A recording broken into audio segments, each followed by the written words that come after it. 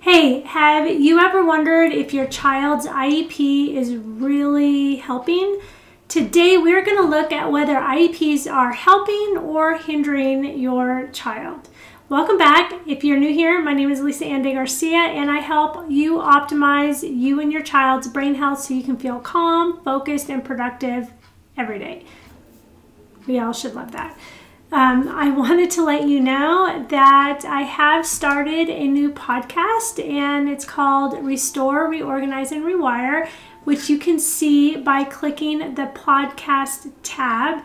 And yes, I know it's a work in progress. You got to start somewhere, right? So if you're ready to level up the brain health of you and your family members, make sure you subscribe to this channel, to my podcast, hit that notification bell, share.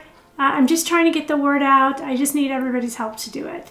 Okay, so today's topic is one that will hit home for many parents, or maybe many parents who are watching these videos, which is the IEPs, or Individualized Education Plans. Or maybe you're a parent of a really young child and you think you either want, maybe you think you suspect something and you don't, they're not in school yet. So this might be very interesting for you too. So if your child struggles with things like working memory, dyslexia, learning disabilities, focus, attention, hyperactivity, then you've probably been told that an IEP is the best way to support them. Actually, there's an IEP and there's a 504 plan. And an IEP, the child actually has to qualify through testing with certain disabilities, like let's say speech. Every district does it different, every state does it different, but they have to meet, like they have a problem with working memory, or they get tested and then they fall below a certain criteria, and that criteria is different in wherever you are. If a child is just they don't meet that criteria, but they're falling below in school, they might just put them on a 504 plan, which is basically the teachers are saying, yeah, we'll kind of give them some extra support, but it doesn't exactly meet the IEP guidelines. So those are two different things. So usually kids who, let's say, with ADHD may find themselves getting a support through a 504 because they don't necessarily have a learning disability, but it's still preventing them from being successful in school.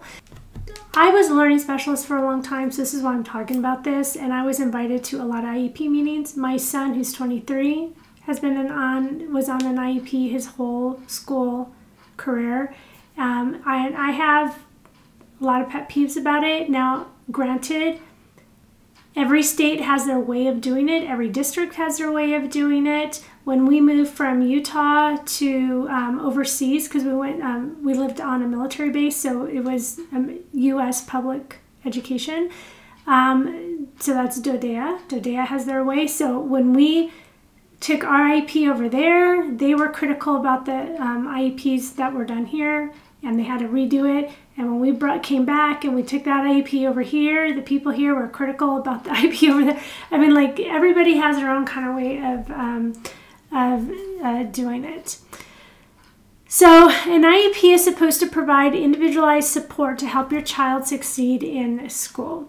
And it might include accommodations like extra time on test, or a program that addresses reading or math difficulties, or maybe speech and language, occupational therapy. In a lot of places, occupational therapy is an add-on, so you can't get it just for occupational therapy, which would be like especially fine motor issues and sensory issues. Some occupational therapists really focus on sensory, some don't.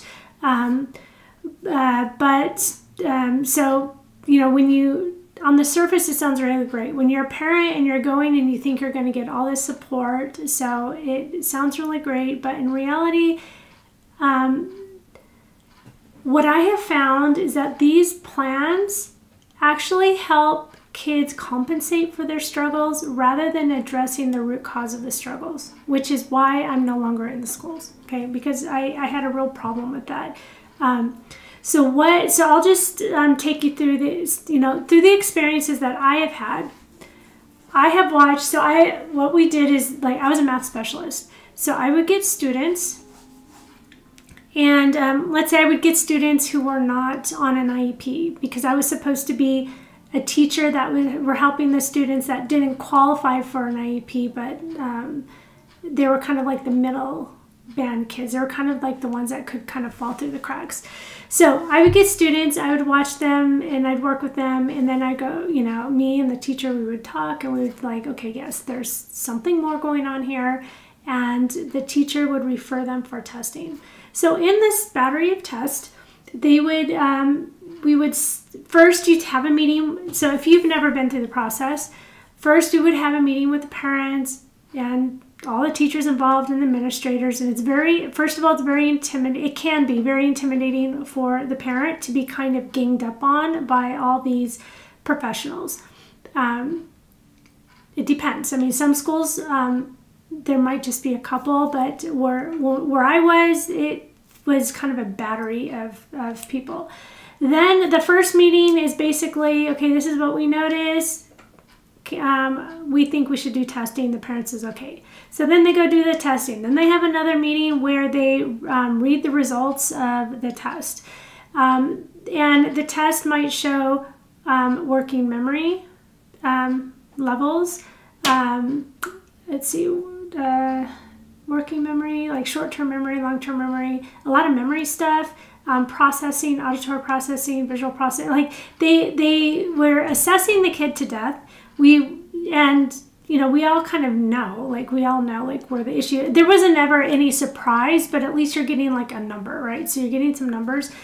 And then we say, okay, so now we are going to, we need to set and write a goal. So a lot of times that was another meeting, or sometimes it was at the same meeting. And it's supposed to happen together with the parents, but usually what ends up happening is the administrator and the teachers, or at least in my experience, I'm just talking about from my experience, I've seen mostly where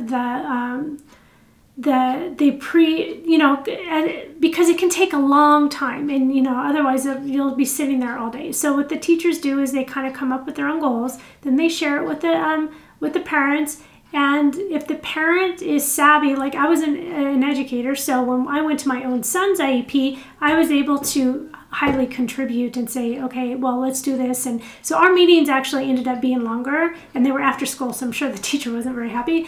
But with a teacher who doesn't know, they're just like, okay, that sounds good to me.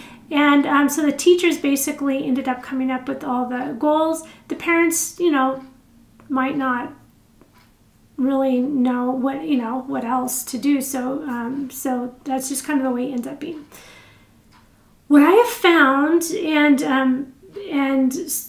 me and like some of the teachers would get together, and we would be so frustrated because the goal, so let's say the child scores 12%, because in Dodea at the time, I don't know what it's like now. I've been out for 6 years. At the time, I think you had to be under 12%. It was either under 20 or under 12. It was such a low number, it was pathetic, because you're like, okay, what about the kids at 30%? 30% is like not functioning very well either, okay? So anyway, you had to be really, really low. And let's say the main things were working memory and auditory processing, for example. Well, what's happening is that the goals isn't to help with working memory and auditory processing. So you would think, and the thing is I was kind of early in my brain study, and I wasn't as bold and vocal as I should have been. But you would think if the primary issue is working memory and auditory processing, then their goals should have some goals to work on working memory and auditory processing. Because believe it or not, you can fix those, right? They can be fixed. They can, that's why if you go to a learning center, that's what they're doing. They're trying to fix that, okay? Now, it might not be 100% fixed in everybody, but the brain is plastic and it can rewire. And so if you just give it the right experiences and the right drills for enough time, you can fix all that. So instead of doing that, they'll create goals like, okay, the teacher will give them less problems on a test, or they have to modify something for the child. So in the short run, that might be necessary, okay, to reduce some of that stress, to reduce, to make the curriculum attainable to the child. You need to do some of that, but at the same time, so a lot of times what happens is these children go to, let's say, an hour a day, 2 hours a day or whatever. They'll go to the special ed teacher to work on their goals. Well, if their goals, let's say in math, they're struggling in math, so they're having goals because they're in 4th grade and they're still stuck kind of in that 1st or 2nd grade math. Okay, well, that's legitimate, and the special ed teacher needs to try to get the kid from point A to point B in mathematics. But at the same time, if the problem is auditory processing or working memory or whatever, there still should be goals that are focused on those specific deficits that the child is experiencing. Otherwise, what is going to happen? The child is going to be stuck in the system for their entire career, on average. Okay, some kids exit or whatever. Probably the kids that exit in a couple years is maybe because they have a special ed teacher who is a little bit more experienced and understands how to do kind of what I'm saying. But in general, if a child enters at 3rd grade, because usually they enter this special ed program, unless they're really severe, around 3rd grade, because it takes like 2 or 3 years by the time the teachers can document and they say, well, let's wait and blah, blah, blah, blah. So they can go from 3rd grade all the way to, I don't know, middle school, high school on an IEP. And they don't usually exit, or they definitely don't exit fast enough. So if the IEP was actually focusing on fixing the problem, the child could exit in a year, within that year. Like if it was like if they started in September.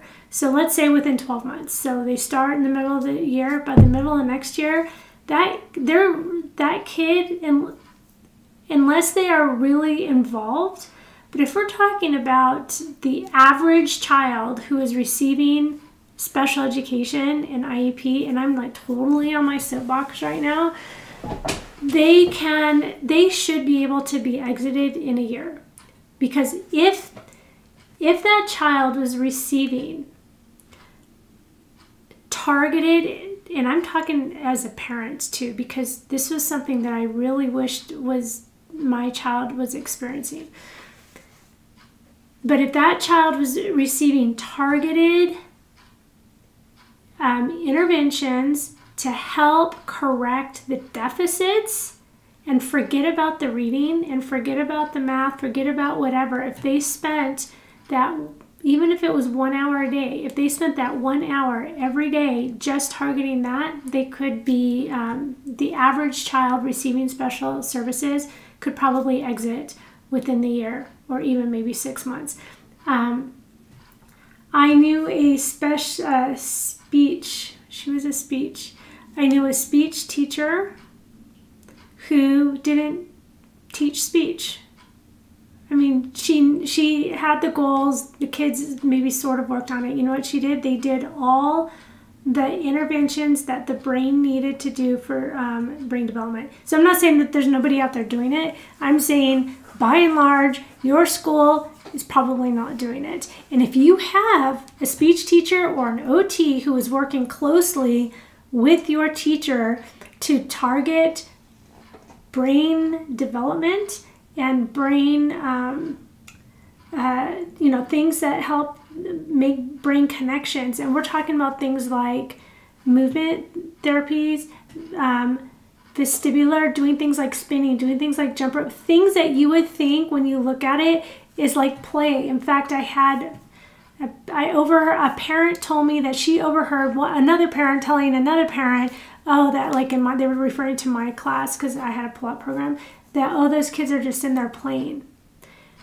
But your brain, the way there are certain movements and that there are certain things that you can do to help that brain to connect.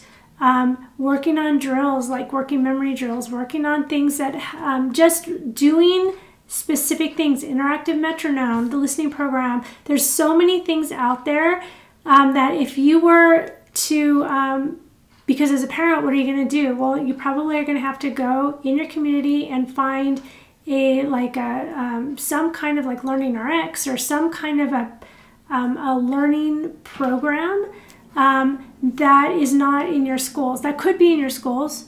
It could be. Your special ed teacher could learn all those things because I did. I learned all those things because my goal was to provide, I kept saying, I want to provide a $6,000 education for free in my public school.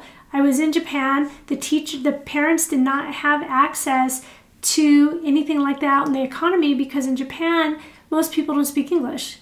Okay, unlike a lot of other countries where, a lot of professionals might speak English. In Japan, very few professionals speak English. So they don't have the access. So I wanted to be that access. So anyway, that was totally unscripted and off my soapbox. So anyway, so my conclusion, basically, I'll just wrap up because I totally went.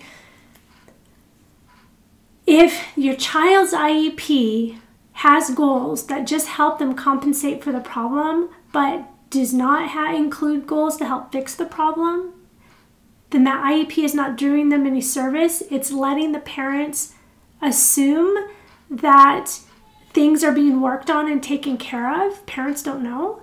The average parent doesn't know. And it's not doing anybody any service. It's keeping that kid in the system forever.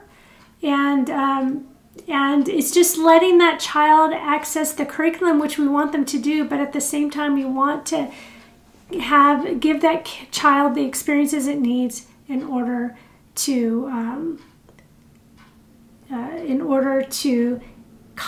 get over, to recover, to completely function as everybody else, right? We want them to get better. We want their memory to improve, or we want their processing to improve. We want whatever it is, we want it to improve. So anyway, that is my soapbox. And the problem is that I'm not blaming the teachers because they don't know what they don't know. I taught in the university in the teacher ed program. I mean, I taught math methods, but I taught in the university. They are not teaching teachers anything about brain development. Us teachers, we are in charge of growing brains, but we are not. We are in charge of growing brains, but we don't know anything about brain development and how the brain grows. We just know how to shove a bunch of information into the kids' heads. And that's what we learn. We learn how to do that nice, but what happens is all that is way up here, and we don't know anything down here. It used to be 40 years ago, all the children would come to school with all this in place because there were no toxins. They played outside. They had a good nurturing environment, not that the home environment, but it's just that they didn't have all the technology. They went outside, they did what their brain needed to do in order to grow, and they didn't have the toxins interfering with it, and they didn't have the technology interfering with it. Nowadays, the kids come with so many holes, and the teachers still are just putting in all the information on top of, they're putting a roof. This is what I always say. they're building a roof on a house that barely had that. They just have cardboard walls, and the whole house is going to fall apart. So I probably should make this as a podcast because I totally went off a soapbox. But I really wanted to talk about this. Is a very big pet peeve of mine. And so hopefully if your child is on an IEP, think a little bit more. Are his goals helping the deficits improve? Because maybe you're at a school, maybe it's happening, and if so, count your blessings. But if not, you might want to think about, okay, now what? What do I need to do? Do I need to do something to make up for that? Do I need to go to the schools and say, hey, look, there's all these things that can be done. You know, maybe you can be an advocate for the teachers to point them in the right direction. Okay, I didn't have anybody. I just kind of found it by myself. So anyway, okay, I digress. If you found this video helpful, please give it a thumbs up. Share it with other parents who might be struggling with the same concerns. Share it with your teachers. Okay, I was an educator for 25 years. I'm not bashing teachers. I'm just saying teachers don't know what they don't know, and I just wish there was a way for them to realize that there's a whole nother world out there that they don't even realize exists. Okay, don't forget to subscribe for more tips on brain health, on learning, and drop a comment below if you've had experience with IEPs, what worked, what hasn't, if you have a question. And if you want, I have a link below to an ebook and a course bundle. It's a book course bundle. It's actually it's not just an ebook, it's a book. It's a digital book, but it's a book in course bundle, and it's on the 5 steps on how to for brain recovery. So you might want to check that out. And right now we are on on Mondays. We are working through the 5 pillars, those 5 steps, and we are going to be on inflammation for a few weeks. So catch our Monday thread. This is our Thursday thread where we talk about something a little bit deeper. All right, I will catch you later, and thank you for watching.